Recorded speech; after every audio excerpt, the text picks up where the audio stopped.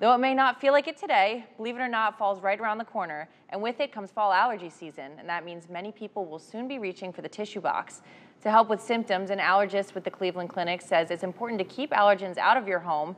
You can do this by shutting your windows and remembering to take a shower after going outdoors. Be aware that pets can carry pollen on their fur, and when it comes to medication, nasal steroids can be a good go-to option, as well as antihistamines. Allergies can make people feel really miserable. It can really decrease people's quality of life. Kind of knowing what you're allergic to can be really helpful for us so that you can actually prevent those symptoms from happening. And Dr. Hong says an allergist can identify what you're allergic to and offer other treatment options like allergy shots.